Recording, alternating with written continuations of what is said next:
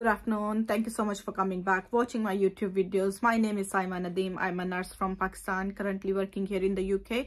In today's video, we are going to talk about what kind of healthcare questions, if you're going for an interview for a healthcare support worker, what kind of questions they can ask. If you are a carer, if you are a healthcare assistant, if you are a senior carer, this video is for you. We are going to discuss all the interview questions that can be asked upon your interview. I've been part of the interview team, so I know how it goes and what kind of questions do they ask, and then how you can excel your interview in first go. So if you are interested in this video, in this topic, please watch the video till the end. We are going to discuss each and every bit about the interview.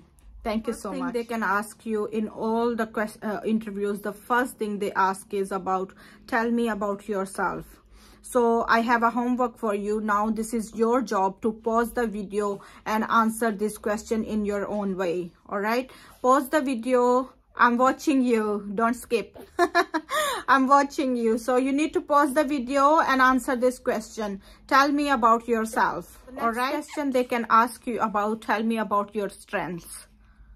Your homework again, pause the video, answer this question, and then I will give you my answer as well. In your strengths, you can mention all your good strengths, and this can be about your communication skills, this can be about your way of talking, this can be about your about you being a great team worker. And also you can mention that you can reply to them in you can answer this question saying that I'm a great team worker, I know the hospital trust and values, and I know how to work in a team, I have good communication skills, I'm confident in my own ability. You can also mention that I'm passionate about patient care and this is what I love to do. All right, here is a tip for you. When they ask you about, tell me about yourself, that is your time to sell yourself. Okay, that is your first question, and you should do your best in answering that question. So you need to write it down. All right, when you're preparing for interview, make sure you write it down and then make a good answer of that. What would you tell if they ask you, tell me about yourself? So in tell me about yourself, you need to sell yourself, right? So you need to tell them about your name, your qualification, and you can always tell them that I'm a great team worker, I love to care for the patients, and I have good communication skills. So basically here also you can mention your strengths. All right, when you mention your strengths here, and if they ask you this question again, nothing, it doesn't matter, you can still answer in the same way. In your strengths also you can say, I'm confident, I'm compassionate, I love to care for the patients, and I'm honest with my work, and I know what I'm doing. So this is how you're going to answer this question. And also the next question they can ask you, tell me about your weaknesses. And weakness, guys, it doesn't mean that you are going to tell them I'm weak in walking, or I'm weak in performing my job. No, you're not going to tell these things. All right, these are your things, these are the things you can work on. You are only going to tell them about the weaknesses that are good one also. So weaknesses, but in a strength way. So how are you going to tell them?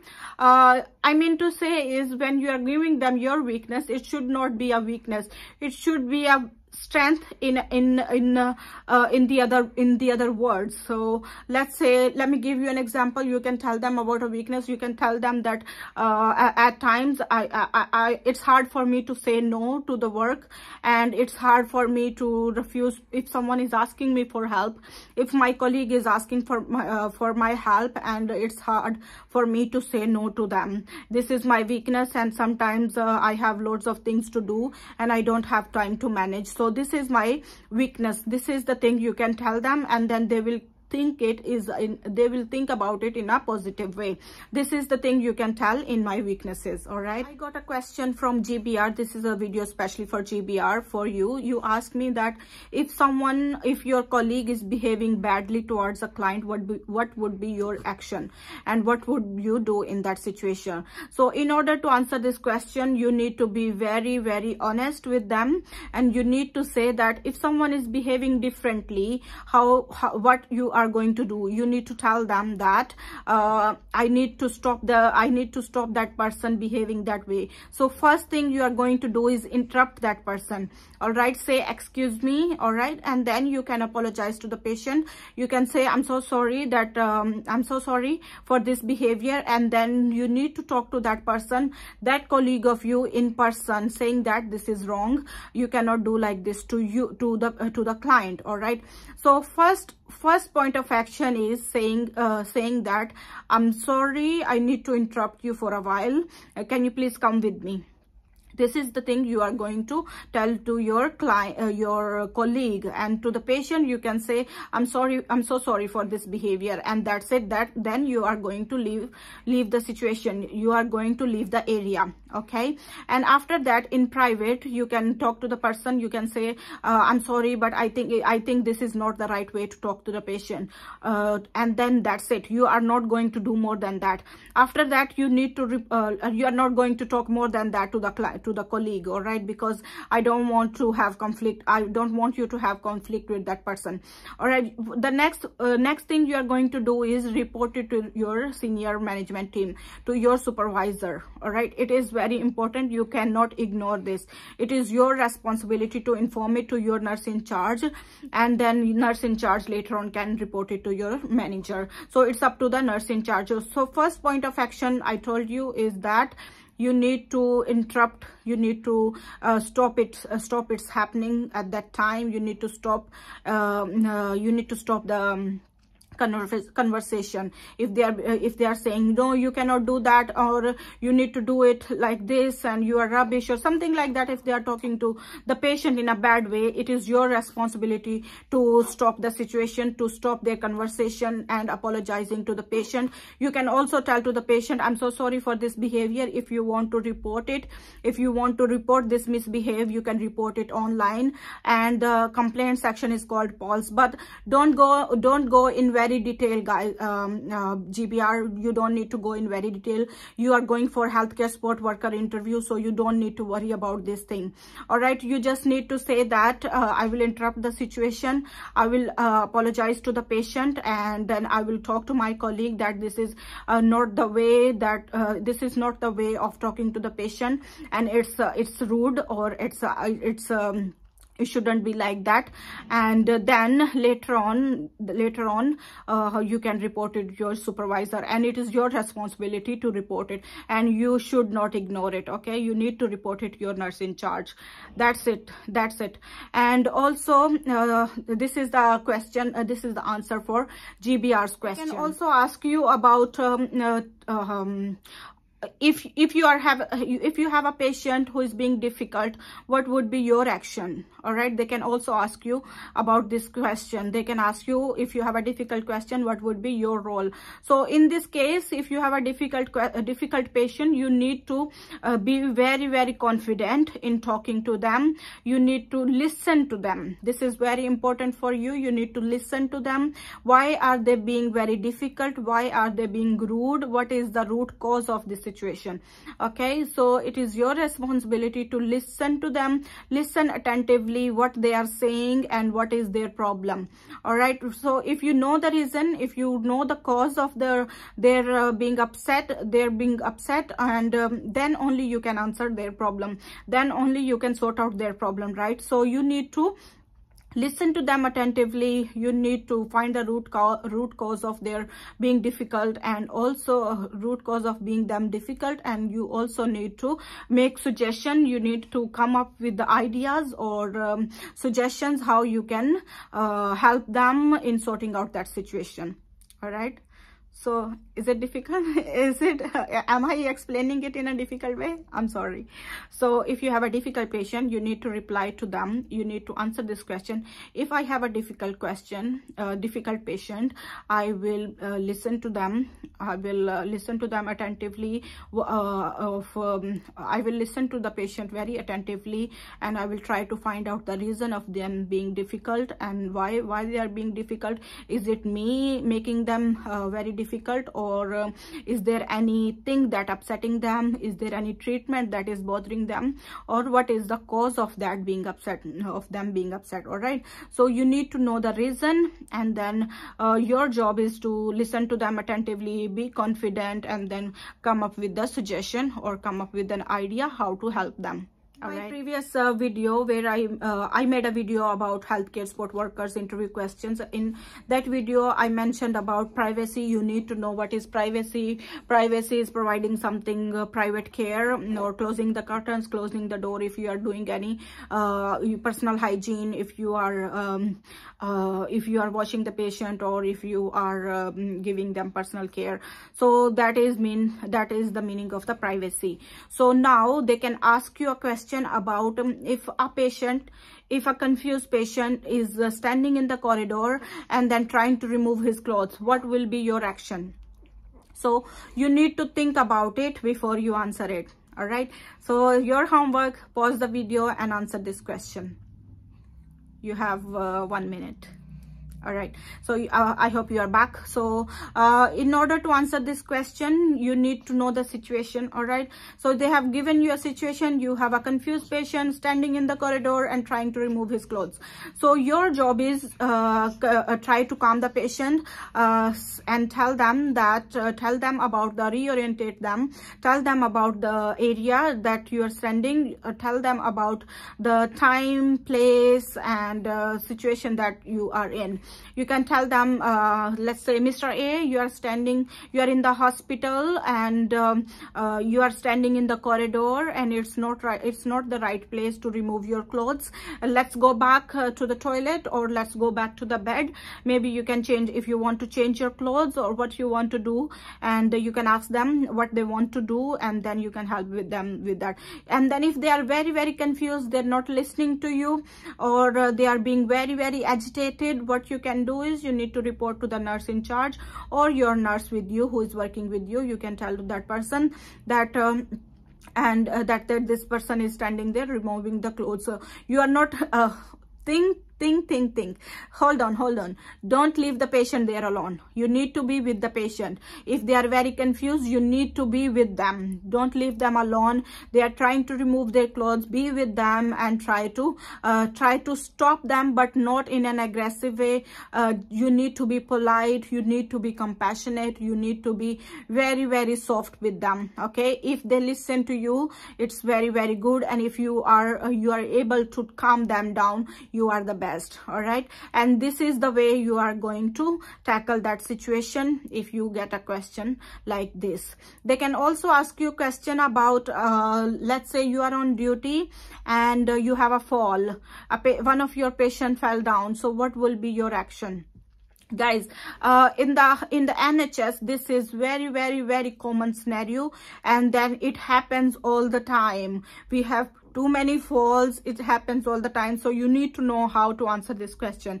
So let's say if you have a fall, what will be you doing? If you have a fall, if you see someone falling from the bed or in the corridor or in the washroom, so you need to go to that person. So you saw someone lying on the floor. You are not going to lift them up. You are not going to help them.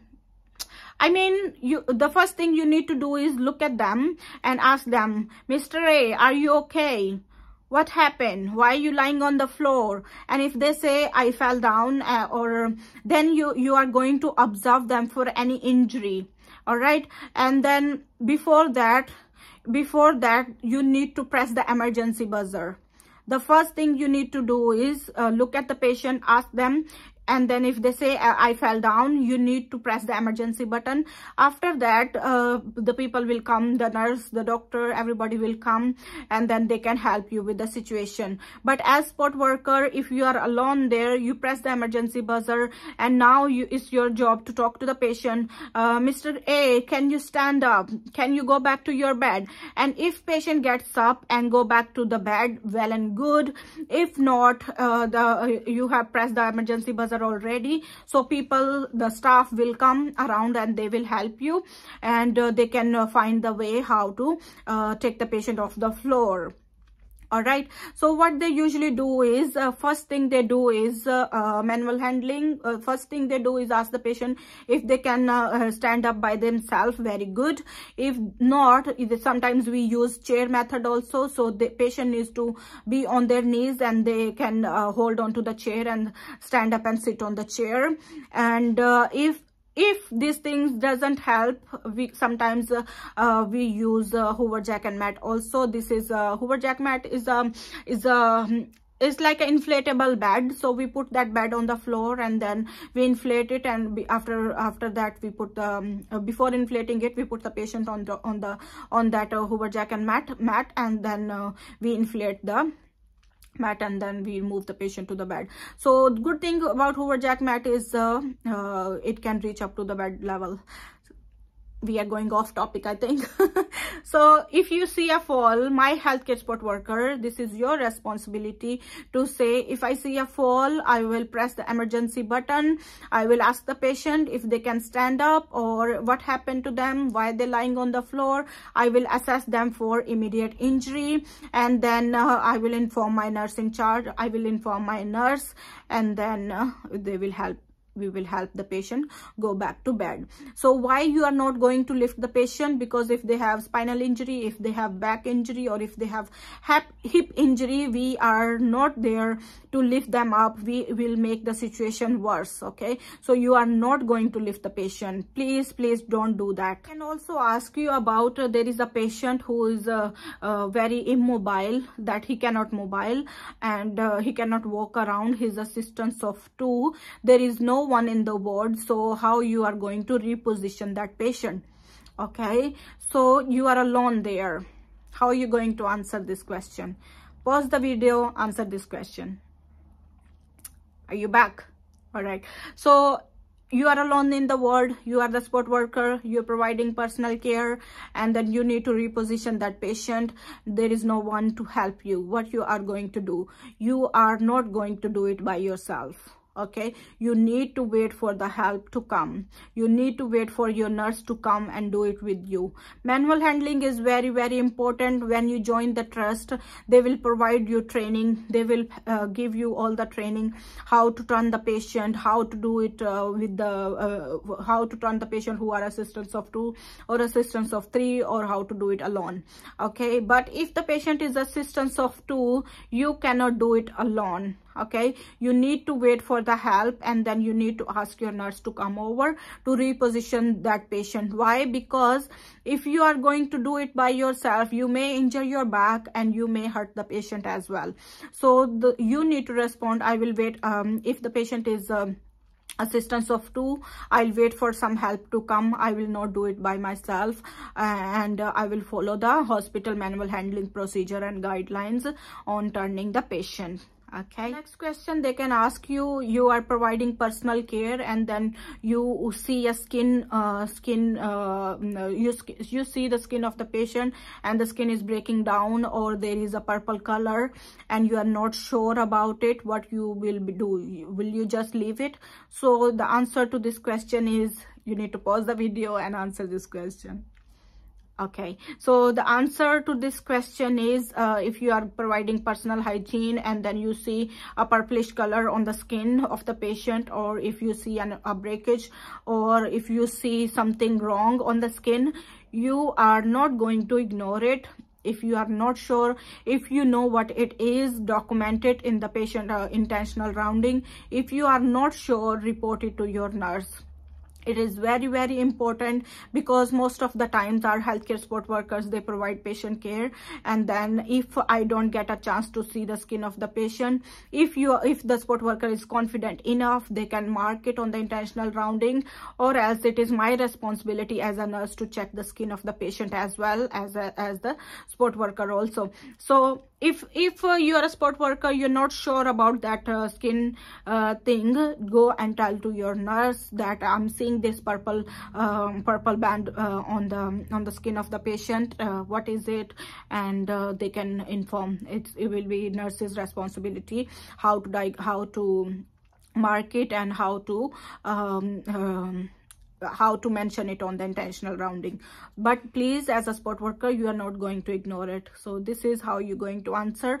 I will tell my nurse about it, and I will tell about it to my nurse, and then also we will document it on the intentional rounding that we have seen it. All right. And also they can also ask you what are the pressure ulcers. So pressure ulcers are the skin problems. What are the skin problems? Pressure ulcers are usually like damage to the skin. This is called damage to the skin due to the patient being lying on the same side, or for long if they are wet for a long time, they can develop pressure ulcers. So basically pressure ulcers means skin damage. Okay, so if they are asking you what is pressure ulcer, it's a skin damage due to patient lying on the same side, or incontinence, or this can be due to many reasons, or friction. This can be due to many reasons. So pressure ulcers are skin damages. There are 4 categories: grade 1, grade 2, grade 3, grade 4. This is how you can answer them. And there is also unstageable pressure ulcers. Okay. If you want to learn more about the pressure ulcers, let me know in the comment section. I'll make a separate video for that, but they will provide you training on pressure ulcers also. And trust me, my healthcare support worker, they are not going to ask you in detail about the pressure ulcers, because mostly nurses, they document it, but in the training they will provide you a training for that. Okay. Next thing, they can ask you how to prevent a fall. So how to prevent a fall, you know this. Answer this question, guys. There are many ways to prevent a fall. You can provide the non-slippery socks to the patient, non-slippery shoes to the patient, provide all the things in their access, like all the belongings of the patient, keep them in patient reach. If they are using eyeglass, give them their eyeglass, or if they use reading glass, if they are reading, give them their reading glass. Or if they provide the clutter-free environment, make sure there are no cables or wires on the floor, and keep all the things in their reach. This is how you can prevent the falls. And if the patient is high risk of falls, in some wards they provide wristband also, like yellow wristband, so it will be obvious for the other people to know that this patient is for high risk of falls. And also if you know that they are high risk of fall, you need to provide them assistance when they are getting out of the bed. Okay, so you can tell them that to prevent fall, I can provide non-slippery socks, and I can keep all the things in patient reach. I can provide a clutter-free environment, and if they are using hearing aids or eyeglass, I can provide them those as well in order to prevent fall. So this is your answer. Last but not least, they can ask you about, tell me about the 6 C's of the nursing. This question is very important, and then they ask to everybody, healthcare support worker, and to the nurses also. So 6 C's of nursing are very important in order to care for the patient. 6 C's mean 6 C's, C as Charlie. Okay, so these are care, compassion, commitment, courage, competent, and communication. So you need to know all of these things. All right, so when you tell them about these 6 C's, sometimes they can ask you also about tell me about a situation when you deal with a difficult patient with your communication skills. Okay, so it's the same question as like a difficult patient. All right, so if they say tell me about a situation when you deal with the difficult patient with your communication skills, so you can tell them any situation, you can tell them about any situation, any example. And if you are not sure, if you haven't had any example like that, you can tell them that I will talk to the patient in a confident way. I will listen to the patient attentively, and then I will discover what is their problem, why they are being difficult, and also I will give them suggestion and ideas how we can help them being relaxed and calm. All right, and then we can try to sort out their problem and try to sort out also the problem they are having. Okay, and with the communication means that how you talk to the patient.